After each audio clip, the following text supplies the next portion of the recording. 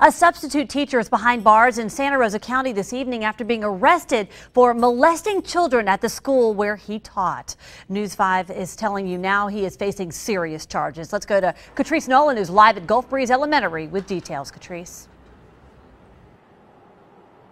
Devin Richard Mack was a substitute teacher here at Gulf Breeze Elementary School, but tonight is facing charges, or 3 counts, I should say, of child molestation charges and 1 count of lewd and lascivious acts against a child under the age of 12. Now, I just got off the phone with State Attorney James Parker, who tells me Mack allegedly committed the acts against 4 girls between the ages of 9 and 10. He also says the acts happened on school property and during school hours. He says the incidents were reported by the children through school counselors. Now, we spoke to parents as they picked up their children from school today. Of course, they were shocked to hear the news. One teacher even saying she didn't even know of Mack's arrest. Now, as far as Mack is concerned, if he is convicted on these charges, he could face life in prison. Attorney Parker says parents really should talk to their children tonight just to see if any more victims are out in this community. Reporting in Gulf Breeze, Catrice Nolan, News 5.